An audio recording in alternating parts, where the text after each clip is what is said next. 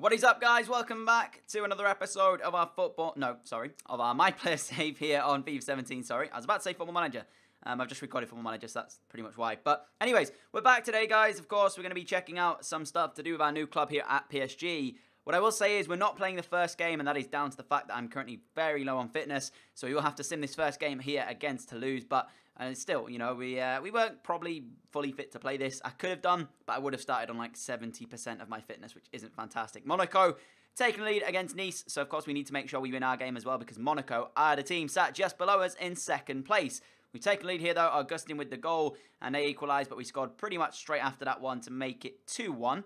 So even when we're not playing, there's another striker coming in and scoring the goals. Manolas has been sent off here for us as well, so he's picked up a red card, but Carrasco has added a third, so we will get the 3 points from the first game of today's episode. And even better, Nice have beaten Monaco in Monaco. So and that is also a good sign to see as well. It means we move slightly ahead, that's not even a word, slightly more ahead in terms of our league positioning. That's what I meant to say. So, since we've come to PSG, guys, a lot of you, I noticed some comments in the last episode, some of you saying we should have ended the season off with Arsenal, some of you saying that you're happy we've moved. Honestly, if we'd have stayed at Arsenal, the chances of our game time would have been quite slim. Of course, we weren't getting played in many of the games.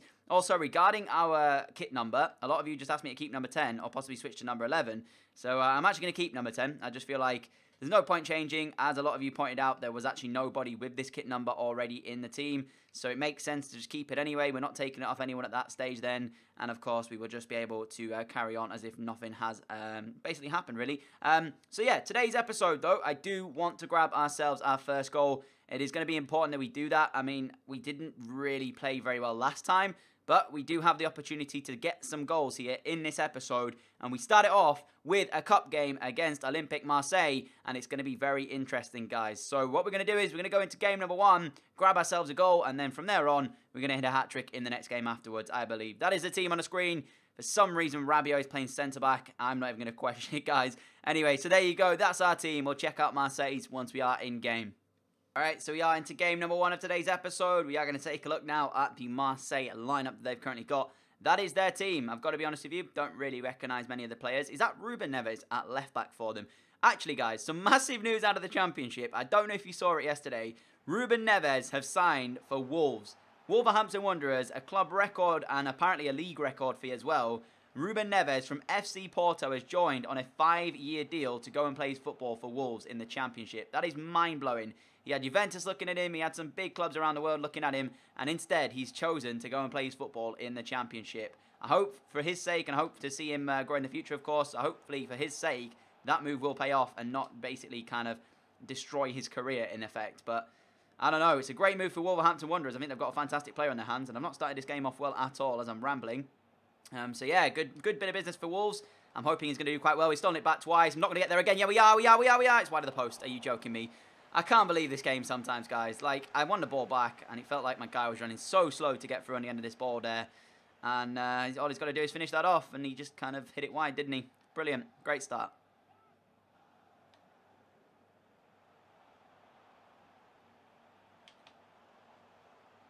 Got past that man there. Near post, curling one. Oh, my word, it's in.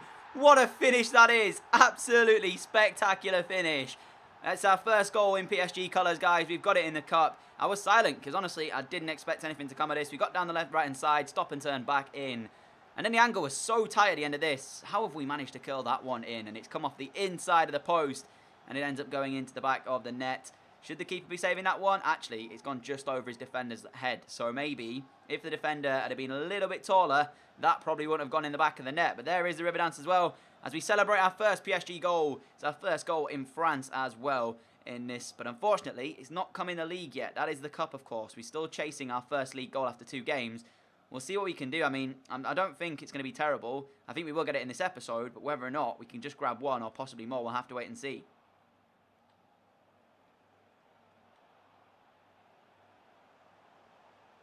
Again on the right-hand side. Running the channels pretty well at the moment. Curling inside again. Left foot curler. Off the woodwork and then off the post. That is the second time in this game alone we've hit the post. The first one came off the post and went in.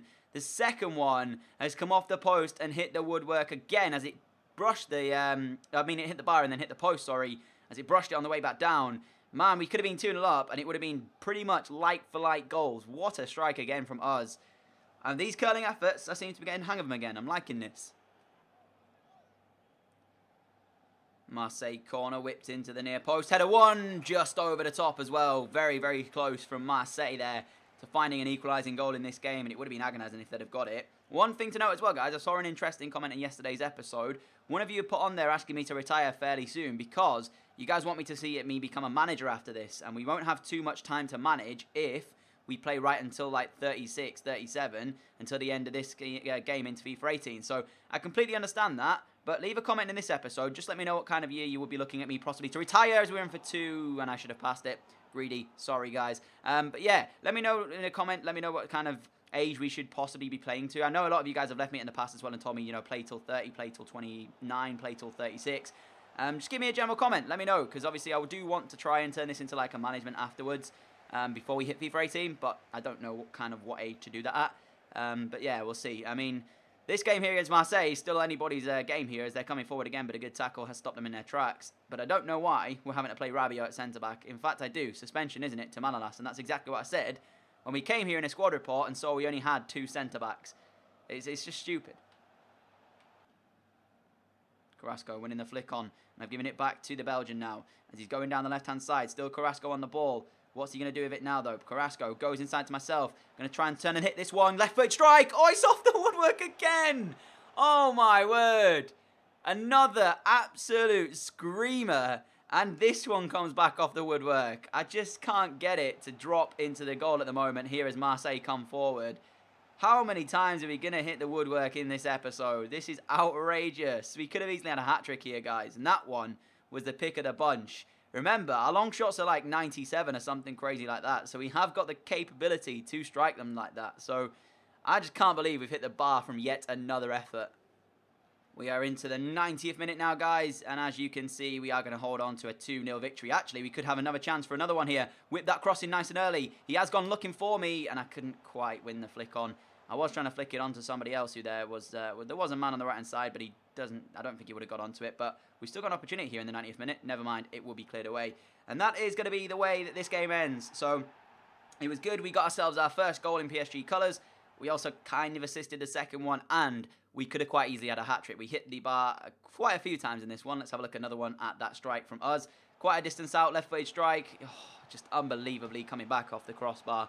That would have been some goal if that had gone, and I can tell you that right now. However, unfortunately it didn't. The crossbar was the thing to stop us. So, good performance, although it was only in the cup, and we need to kind of grab our first league goal very soon as well, because otherwise I'll kind of feel a little bit of pressure on myself moving forward in this series, and I don't want to have that happen. So there you go. We're through to the quarterfinals of the French League Cup thing.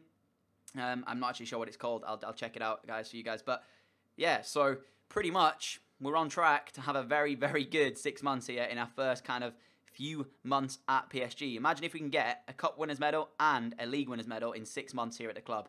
Would be mind-blowing anyways. But EAG is the next team, guys. And of course, due to the fact we just played in that one there, I don't think I would be picked. I mean, I'm not picked for it. So let's take a look actually at our fitness. There you go. In fact, we could have played this one. We're on 88 energy. We could have played it. But the managers decided to drop us for this one and let somebody else have a chance. So Aurier and Manolas are the 2 centre-backs. Like I said, we're having to play makeshift centre-backs at the moment. Augustin comes in for myself here as EAG are going to be a difficult team to beat. On the left-hand side, they've got Vertu, actually. I don't know if that's the same one as the one who actually plays for Villa, as Caligari has given us the lead here, and then they've equalised in the 48th minute. And it looks as if we're probably going to get a point, or maybe even less from this one. I don't like simming away games. They're not nice to sim. We did get a point. Okay, so it wasn't as bad as it could have been, but away games when you sim it in this game are just terrible, honestly. So it looks as if we're not even going to play a league game in today's episode, because we are going to be playing against Borussia Dortmund in the Champions League. So very interesting game, this one, because I haven't played much Champions League football in terms of... What? Hang on a minute, guys. I am sure that just said critical of performance. I've played 4 games. What is wrong with you? Are you actually being serious?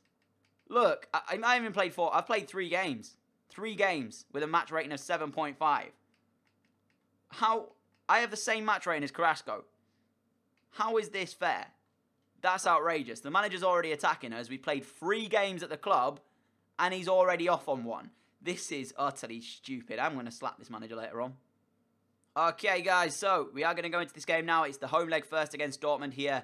As you can see, that is a team on the screen. So, yeah, like I said earlier, the question from today's video is going to be, what age should we look to retire at and become a manager in this series? Let me know in the comments below. I will read all your comments, as I always do. And, of course, guys, thank you so much as well for the incredible support on the last episode of the My Player Career Mode. It reached something crazy. I do believe it actually ended up, at the time of me recording this, it is 190 like ratings, which is absolutely phenomenal. So thank you all so much for that. Give yourselves a pat on the back if you will. Also, tonight, guys, there is going to be a double upload, potentially a triple upload for you guys. I don't actually know whether or not we're going to have a triple upload or a double. It's definitely going to be a double, but we might actually have a triple as well. So make sure you guys are staying tuned on the channel for that one, because I am looking at doing a triple upload for you today if I can get all the videos out and done. But also with the hot weather and stuff, get yourselves outside, enjoy the weather, and of course these videos will be remaining on YouTube anyway, even if you're not here for the 6 o'clock and the 4 o'clock times that they come out. So they will always be here anyway, guys. That is the Dortmund team on your screen. There's some very, very good players in there still. They have managed to keep hold of Ousmane Dembele still at the moment, so that's surprising. He normally leaves the club at this stage, but he's still there, and he's still playing in Dortmund colours as we are underway at the Parc des Princes. It's our second game of today's episode. We haven't played a league game today, but we did get our first PSG goal, so that's also good. Here is Roda for Dortmund, gives it back to Nuri Sahin, who's in the penalty area. Sahin's strike is blocked. It's been all Dortmund in this first 10 minutes of the game, guys, and they've basically kept it since the first whistle. Roda back on this right-hand side. He's turning around from his man. He gives it back to Ousmane Dembele. Dembele's still on the right now, goes past a couple of players, and he's got a chance to whip across in here. Dembele gone a long way. Still Dembele, fantastic run. Another great block from us. Denies Dortmund yet another opportunity. The strike from distance, straight into the hands of our goalkeeper. Dortmund have not let up in this first 15 minutes. They have controlled all of the play so far. We haven't had a chance to get out of our half just yet. I'm hoping this improves, because otherwise we could be in for a really bad game today. Great ball, chance to run it on one-on-one. Little play it through. Oh, man, if that had gone through, we were in for surely 1-0 there. I had to squeeze that through. I just needed to get that ball past that defender, and unfortunately, he stood firm. We couldn't get it around him. I maybe should have played an over-the-top through ball rather than just a normal one, and then we may have got the chance. As Carrasco there will win it back, and now he gives me the chance to stretch my legs and run at this Dortmund defence. Past one I go, and still into the penalty area we go. Right foot strike, it's 1-0. We've got the only goal of the game, and it has come again for us. 29 minutes on the clock. I spoke about my right foot being absolutely shocking. However, it has worked dividends for us here, and we have managed to find the only goal of the game. The defender there, honestly, he ran the wrong way, and that allowed us a little bit of time to get past him, knock it around him, and we could then just about pick our spot and get it squeezed past the goalkeeper. It wasn't right in the corner, in all honesty. Maybe should be doing better with that one. I'm not going to complain, though, because it does give us another goal in PSG colours. That is now our second goal of today's episode, and it's our second goal of our PSG career so far, and it's come in a very important game against Dortmund. Fantastic. Good win back. Carrasco made the run. Is he onside? Yes, he is. Carrasco is still onside. He's got to get past his defender. Strike early on. And what a finish that is. Carrasco with an absolutely beautiful finish to make it PSG 2, Dortmund 0. I have to give him credit, because honestly, I was surprised to see him hit this as early as he did. He got ahead of his defender, and he had to make sure he stayed ahead. Otherwise, he would be in serious bother. And then a lovely, lovely outside of the foot shot. You'll see it from this angle in a moment better, the other one that we see here. In off the inside of that post as it goes into the other side of the net. Outside of the boot, strike goalwards. Oh, man, what a finish that is from Carrasco. It's 2-0 PSG, guys. And this first leg against Dortmund has gone completely to plan. We didn't start off brilliantly. They did control a lot of the play early on. But we got the empty goal, and then Carrasco has just added what could be a very important second to the mix here as well. Nice win back. Rabiot through to myself here. Got on the edge of the area, and still on the edge of the area. Strike coming in. It's 3. We've hit a third goal in the game. The defender stood there tall. He just didn't actually make the block. I don't understand it completely. It's our 30th goal from outside the box. And honestly, guys, these kind of leagues when we play in them are pretty interesting. Like Dortmund, they were tough when we played in the Bundesliga, but today we've battered them. I don't know what it is. Straight through the legs of Marc Bartra. Got to do better than that defensively, and that is probably what beats the goalkeeper. We've hit a third for us here. It is PSG 3, Dortmund 0, and that should send us through to the next round of the UEFA Champions League. I'm very, very happy to say that we battered them here, I don't understand really how we had such a poor start, and yet we've gone on to absolutely demolish Dortmund. They've crumbled, but we don't really want to give an away goal away. That's one thing I don't want to have happen. So if the boys can tighten up now, that'll be fantastic. Carrasco making a great run down the right. Doesn't find him with the pass, but we still got hold of the ball. Rabiot to myself. I've got nobody on the left because Carrasco did make the run down the right. However, our left back in Kazawa has made that run there. Let's do something with it now, Kazawa. What are you going to do with it? Never mind. Just dribbles it straight out of play and gives it as a free tackle effectively to Mark Bartra. But good performance from the lads. Ousmane Dembele brought down in the area. It is going to be a penalty kick to Dortmund. As I said, do not give an away goal away. He goes and does that. Who is it? Actually, it's Kimpembe who makes the foul. He is the skipper as well on the day. A poor tackle from him. I mean, Ousmane Dembele was in behind, but honestly, he was in an angle where it's going to be very difficult to score. So, making a challenge wasn't a necessity from Kimpembe, but he chose to do it anyways, and it will be Ousmane Dembele to take the spot kick here for Dortmund. Starts his run up. Dembele sends our goalkeeper the wrong way. And it is Dortmund 1, PSG 3. They did get the away goal that I was talking about. It's not fantastic, but we'll have to deal with it, I'm afraid. Started it quite a few times there on his run up, Dembele. And it wasn't the cleanest of strikes. It wasn't completely in the corner. But the keeper didn't even guess the right way in the first place. So it doesn't matter how clean the strike is if the keeper doesn't go the right way. It's 3-1 here, guys. And that is an away goal now for Dortmund. We've got a minute left of the game, guys. Can we get a fourth? Or are we just going to hold on to a 3-1 win? And it still will be a good 3-1 win if we can hold on to it. Not what I wanted to do, giving the ball away cheaply there. Mario Götze now coming away. Gives it to their number 2. Gives it all the way back to Mark Bartra. Bartra trying to flick one over the top. And it is won by Dortmund. Don't concede a second now, guys. Just hold on to this. Thank you. It's offside anyway. Doesn't matter. So, 90 minutes on the clock. We should be able to hold on to a 3-1 win. The away goal isn't brilliant, but we'll have to work with it. We'll go to the Sigdal Iduna Park and look to basically shore up this win. Anyways, 3-1 win, first leg. I can't really say anything bad about it, to be fair. Also, 2 goals for myself. Can't complain about that either. Still chasing that first league goal, though. We've got 3 in cups today, so we've hit 3 goals, but we haven't scored a league goal yet for PSG.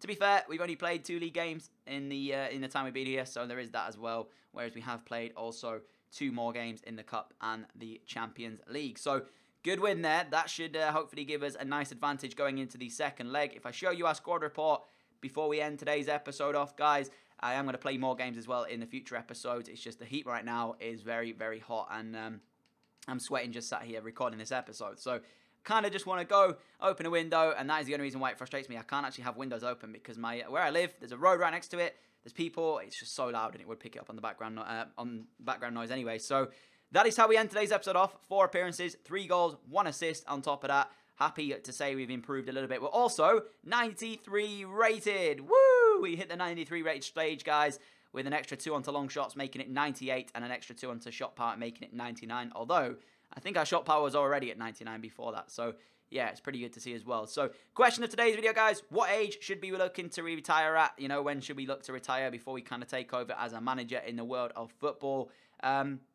Let me know in the comments below anyways, guys. If you have enjoyed today's episode, I would greatly appreciate a like rating. As always, thank you for your continued support on the channel. I really do appreciate everything you guys do for me and the channel, the likes, the subscriptions, the comments, and everything. Leave your comments down below how you're getting on in your player career modes or career mode in general. I do like to read them as well, and leave me any comments you wish to leave me, whether it be telling me about your cat, telling me about transfers, telling me about anything in the world. It's always cool to get to read some of your guys' comments. So thank you so much for watching this episode. I will see you all again with another video tonight at 6 PM UK time. There may even be a third one uploaded tonight as well, guys, so you have to wait and see for that one later on. Although that's it from me for now at 4 PM. I'll catch you all later, guys. Adios.